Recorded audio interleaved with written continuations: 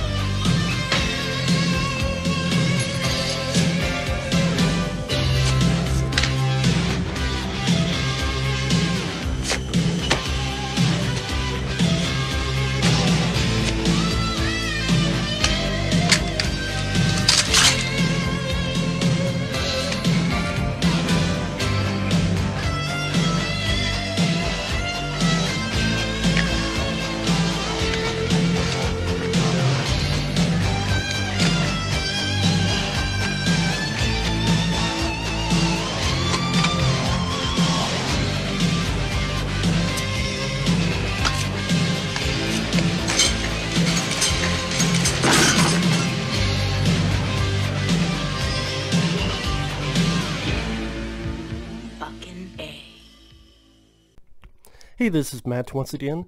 Welcome back to another review, and this time it is a request for Joe. Thank you so much for that. If anyone wants to request pretty much any type of review, reaction, movie topic, like I said, pretty much any type of video, you can request it, either send it directly to my PayPal or join my Patreon. Both links are down below in the info box. I'll try to get to it as soon as I can. Again, thank you. And this is for Shivers. Now, Shivers is a very early David Cronenberg film. Might have been his first horror movie. I don't think it was his first film, but his first horror movie. This is when he was making films in Canada. And apparently when it came out, a lot of people in Canada supposedly didn't like this because of how violent it was, which it's not that violent. I think maybe the subject matter. Because I thought it was an interesting idea, and that's why overall I did like the film. Where it takes place in this luxury apartment complex, which looks fantastic. I mean, the beginning of the film has a slideshow, the type of slideshow that someone gives to try to sell you, hey, this is a wonderful place, come here. It tells about how there's everything. There's, you know, a medical facility there, you buy products there. I wish some of those were utilized more in the movie, some of these locations they set up. Like the store areas. But it's like, wow, this seems like a great place. Literally, you could not even have to leave this apartment complex with how luxurious it is. And in the beginning, you're wondering what's going on, because you have this older guy that looks like Lucio Fulci, honestly. He's fighting and strangling this woman, puts her on a table, does surgery on her, but then pours this type of acid into her stomach, and then he slices his own throat. That's how the movie starts, and you're like, what the hell, where is this going, what's going on? Our main character is this doctor, and he has this friend who's a nurse, and what you come to find out is there's these parasites, which I have to wonder if Slither, I know the director of Slither said that Night of the Creeps he never saw, which is hard to believe when you see Night of the Creeps and then Slither. But if he didn't see Night of the Creeps, then he must have seen this film. Because, for example, there's one scene dealing with a bathtub, which seems very similar to the bathtub scene in Slither. With this parasite, even the parasites kind of look like the parasites in Slither. So I have to think, Shivers, this must have been an influence on it. And what it does, it turns people into sex maniacs. That's pretty different. Usually it's they need blood, they need brains, they need something. No, sex maniacs. They want sex. And they'll grab you and they'll get the parasite in you, but then orgies and feeling you up and all that kind of stuff. And again, that's not an idea that I've seen a whole lot. And that's what made it a bit interesting, because it was off the beaten path, so to speak. For a lower budget horror film, the acting was fine. Between average and fine. Weird moments. Of course, it's a David Cronenberg film. Of course, there'll be weird moments. Like, one of them has a parasite, and he doesn't talk to his wife, but when his wife leaves, he starts talking to his stomach that has these convulsions and bubbling up because the parasite's in there. And talking like, oh, good boy, you and me are going to be good friends. Yeah, David Cronenberg, I thought, showed, even in this early stage of his career, nice pieces of direction.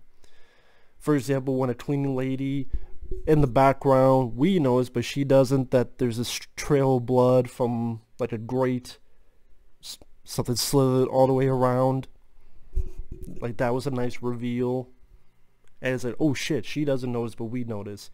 Later on, there's a character that goes outside ready to escape, and it's a wide shot, but as he gets closer, like over here, like 50 people just slowly descend out of the darkness. And then like another 20 people. And it gives you that oh shit moment.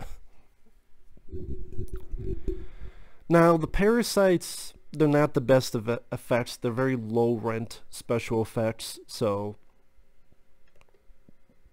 again, you could tell that the budget was low for this.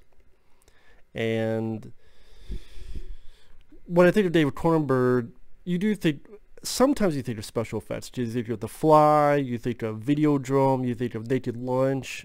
All three films have some very interesting, and at the time, state-of-the-art practical effects.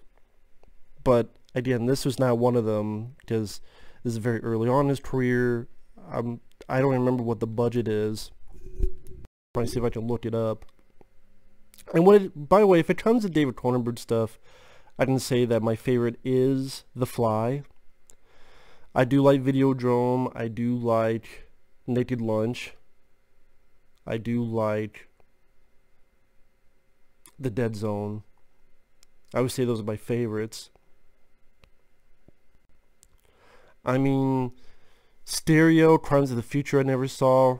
Rabid I've heard of, but I haven't seen. Fast Company I didn't see.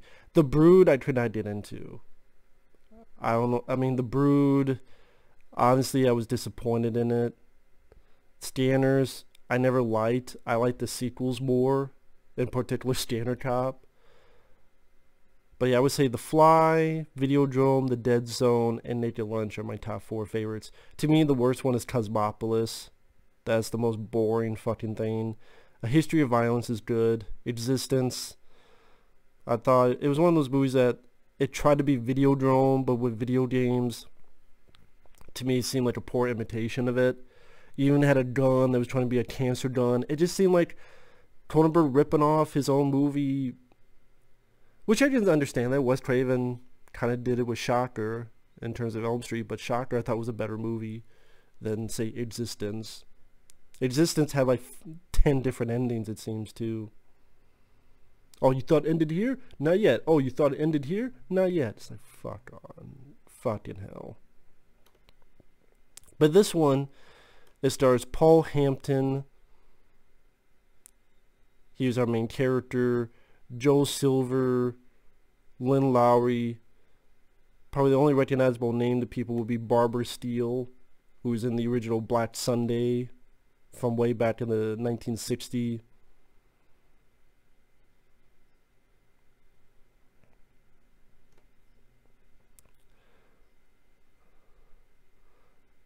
She was also in Piranha in 1978. She was in Silent Scream 1979, which I reviewed.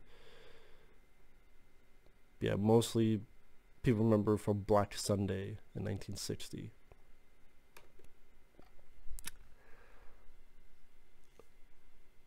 Again, what made it interesting is the weirdness.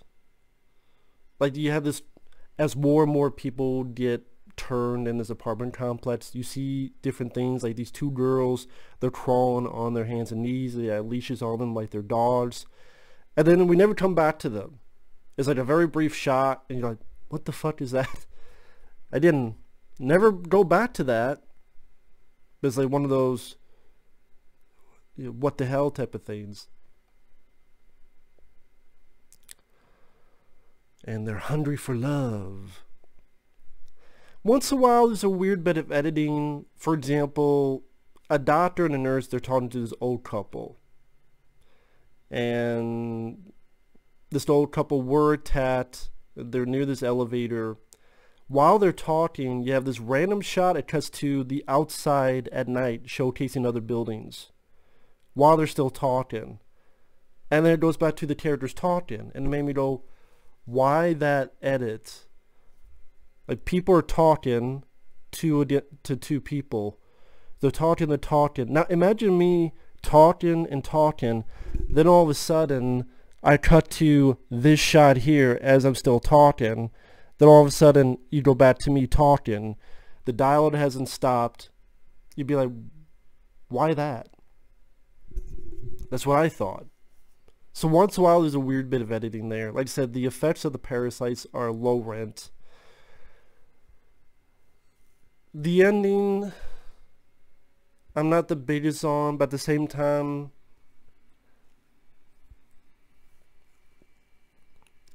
I don't know, like the way it was handled was at least made me interested as to what would happen next. In a weird way.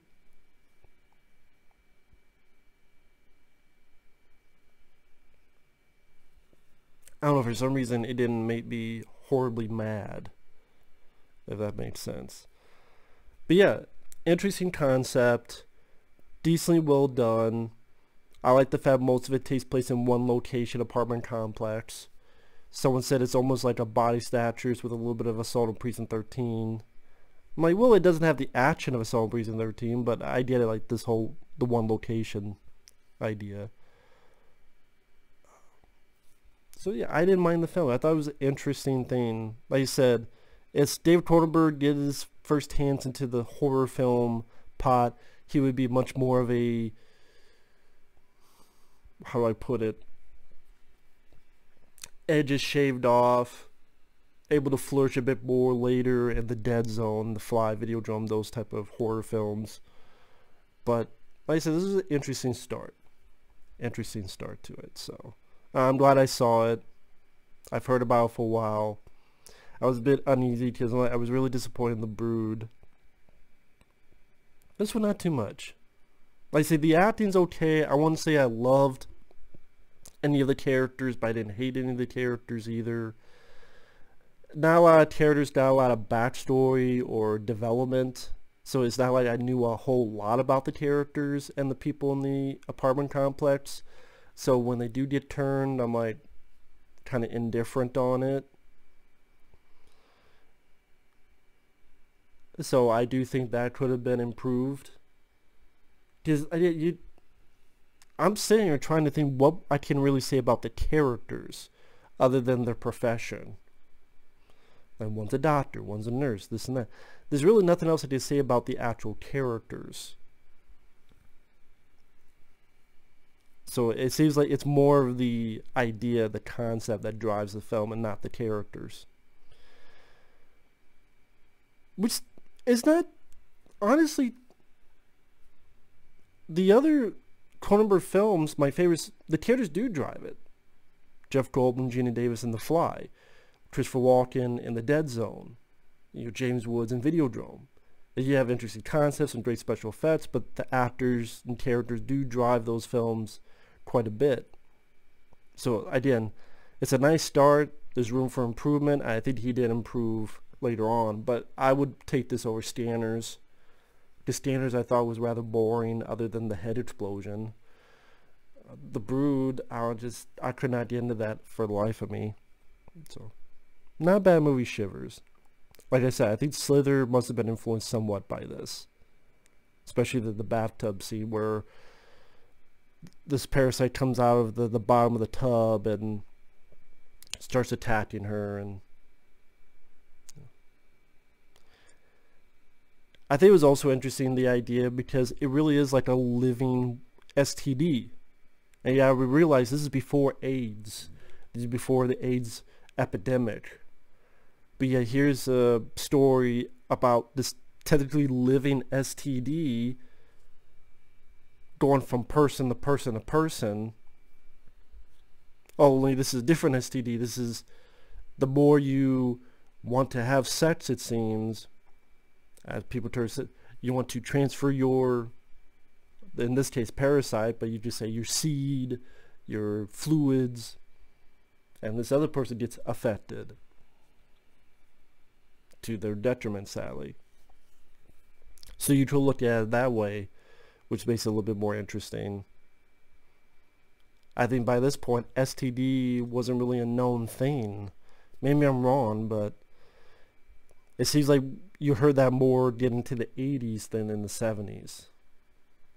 Again, I could be wrong on that. But with that said, thanks for watching. Take care. It's worth a look if you like David Cronenberg stuff. It's at the very least interesting idea. And we'll see you guys later. Bye-bye.